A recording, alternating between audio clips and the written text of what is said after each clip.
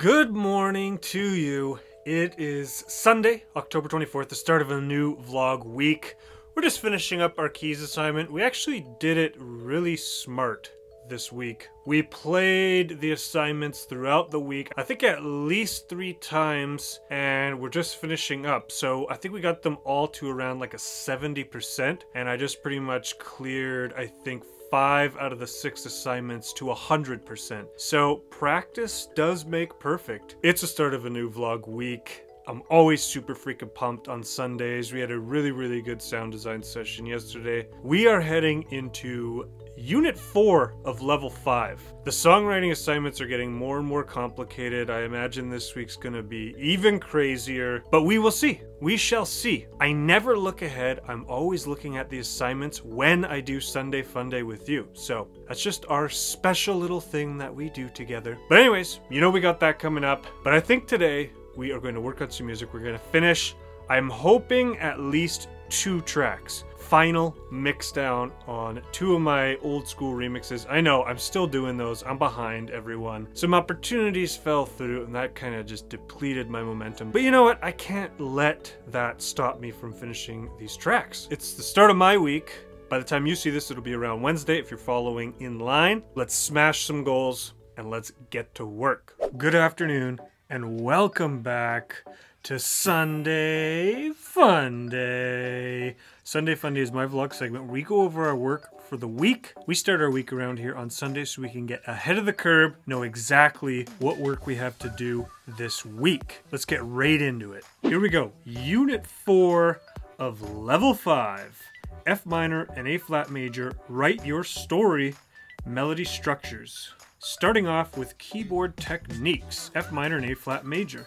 In this lesson, you will explore minor and major scale patterns, the F minor scale, the A flat major scale, the minor and major chord qualities, the chords of F minor and A flat major, singing the F minor and A flat major scale. Moving forward, we have music business classes. What's your story? In this lesson, you are going to start learning about branding and marketing and how to tell your own story as an artist. We'll look at these points. What your story is and why it needs to be well defined, what parts of your story you want to make public versus keep private, what is special about your story that makes you unique and interesting. Pushing on, we have more songwriting classes, melody structures. In this lesson, we'll take an in-depth look at melody writing, some components that make up a good melody, construction of a melody, writing a top line to suit an instrumental. All right, here we go. I'm actually looking at all the classes that make up what I just read for songwriting, and there's about 1, 2, 3, 4, 5, 6, 7, 8, like around 9 different instructional videos with a whole bunch of different parts. And this is lyrical melody writing. So that's really exciting to me, and I know that this is leading towards actually me singing on my own tracks. Never thought in a million years that I'd be learning something like this, but I really like that they teach this. The other thing I'm super excited about is now we're moving from a lot of just the knowledge-based music business stuff. We're actually moving into branding. Not only branding, but right away we're jumping into what story do we want ourselves as an artist to portray? What do we want to put out there in the world? So yeah, this is a jam-packed week. Super excited to get started. All right, that is it for Sunday Fun Day today. Good morning, everyone. It is Monday, October 25th. We're in the studio. Ableton is fired up. First thing, we're ready to get to work. We need to work on some music. We got a bunch of tracks that just need to be finished off. Take a look at this, though. New icon sweater merch. It even has a cool little icon symbol. Yeah, we were pretty busy on the weekend, had some other stuff going on outside of the studio for once, which was great. We're working on music this morning, and then this afternoon, we will dive straight into the classes. I'm feeling not too shabby today. Hope the start of your week is going well. And you know what? I'm just gonna get to it, all right? We'll talk to you soon. Welcome back to Mental Health Monday, and we are keeping on the motivational topics that we've been talking about. This week is all about setting deadlines. Now you might think, mental health, what does this have to do with your mental health? I think that employing tools like setting deadlines and being organized actually greatly contributes to the busyness of your mind. I don't know about you, but if I have so much pressure in my head trying to remember every tiny little thing that I need to do, I start to get real irritable, restless, and discontent, and I get snappy, and it's just not a good scene for anyone. So this quarter with my mentor, I actually started using this app called ClickUp. Never heard of it. It's a free app. It's pretty awesome. I'm not trying to pitch anything here. I don't have any kind of affiliate with them. But basically, it's an entire project organization business tool. And so my whole secret project thing that I got going on, I've got pretty much everything we need to get started on the next step. And now it's just a matter of getting the team in there, getting everybody signed up, and chipping away. That being said, there's a lot more that goes along with deadlines as a music producer. This is a self-paced thing. Like, whatever you put into it, I mean, half the time you're not even getting back until months down the road. Half the time it's only in retrospect that you see the work that you were doing pay off. So that's the thing, we have to be disciplined and we need those deadlines. I'll admit that those classic remixes I was doing, I had this whole special thing lined up, everything fell through. I had a big deadline. We were gonna film the second weekend of October, and I was gonna make this super special promo video for it, and I just didn't. As soon as it fell through, I let that deadline slip by, and now I'm feeling a little bit down because of it. These are tracks that are 80 to 90% finished, and I just didn't do the final mix stuff that I needed to do. You know, I don't think the right word is excuse here, but for lack of a better term, yeah, I let the excuse of that whole thing falling through to not finish those tracks. It's easy when things are exciting and you got a lot going on, but it's a lot more difficult to stick to those deadlines when things are falling through or you don't actually have anything planned. It's just a matter of like, wow, okay, now I have these tracks, what do I do with them? But the thing is, doing that work, gaining that experience always opens the next door. And I can't see what door it's going to open unless I actually complete what I need to complete. So this is where setting deadlines comes into play. It's super important. I suggest having a calendar, using an app like ClickUp, writing things down, putting reminders in your phone. Do everything you can to try to stick to those deadlines.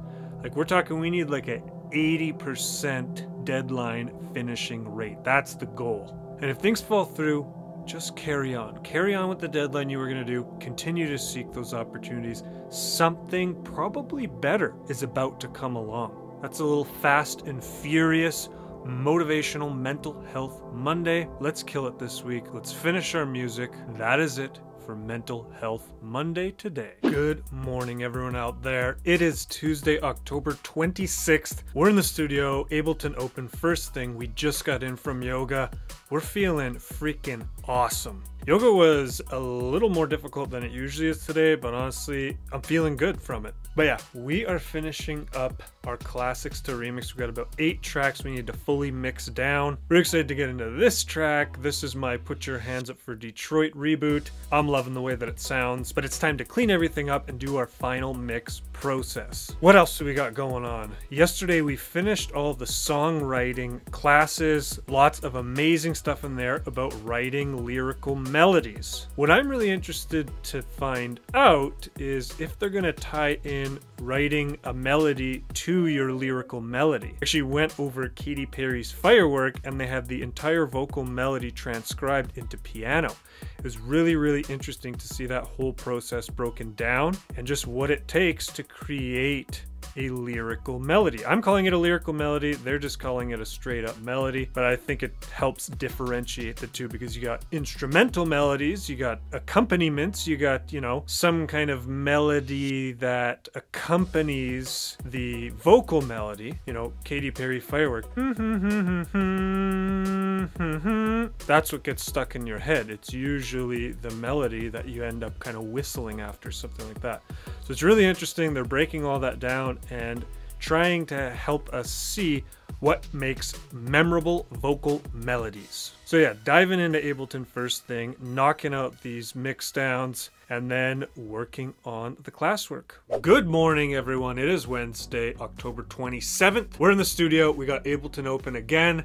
I've been really enjoying this week, just getting right into Ableton, and we are mixing down all those classics to remix that I did last quarter. This is like Sandstorm, Satisfaction, Put Your Hands Up for Detroit, and you know what? Despite that whole thing falling through, I am going to do something special for these tracks. I feel like I've turned a corner doing these tracks, really leveled up my game, because the simplicity of these tracks and the reason why they became such hits is really evident when you're recreating them in your own style. I think putting them in my style and kind of developing them into like a modern day version, I'm really loving how they sound. So this is the fourth one we're doing the final mix down, so we're halfway done, and then I'm also gonna master these tracks myself because I need the practice, and I'm actually feeling really accomplished getting back to these tracks. It goes back to that deadline thing we talked about on Monday and actually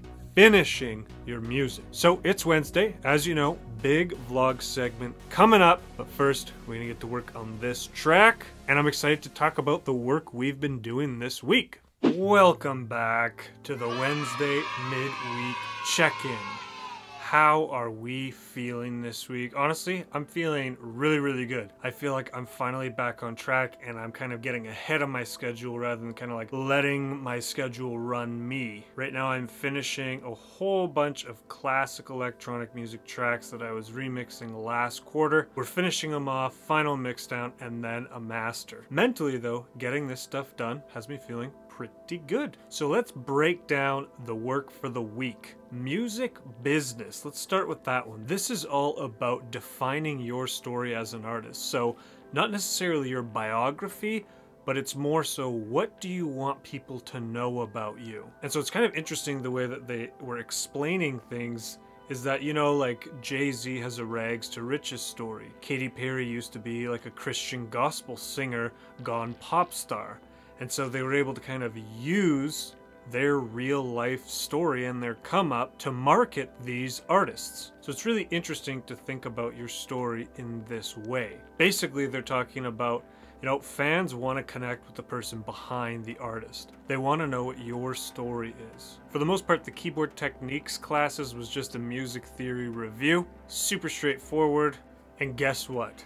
I actually started my keys playing assignment already. I think I'm sitting around like a 65% so far. So we're well on our way and we've already practiced. That's what we're supposed to be doing. And last but not least, my new favorite course, songwriting. Songwriting this week was all about the melody. I think I mentioned it, but they actually took a Katy Perry track and transcribed the entire vocal melody. It was really interesting to see the lyrics and the melody broken down into just playing a simple piano. They broke it down section by section, verse, chorus, pre-chorus, and it was just kind of illuminating on the whole process. I'm not sure at this point what comes first, writing a vocal melody or writing the lyrics. This was also about understanding what makes something memorable. Most of the time for a pop track, it's not necessarily the lyrics that get stuck in your head, it's the vocal melody that gets stuck in your head. That's what you kind of find yourself humming after, and then eventually if the song's really good, obviously you're gonna memorize what the lyrics are as well. It's almost like though the lyrical melody is more important than the lyrics themselves. So what do we got for homework this week? Well, we have a keys playing assignment as per usual. For music business, we are to write our story. And then for songwriting,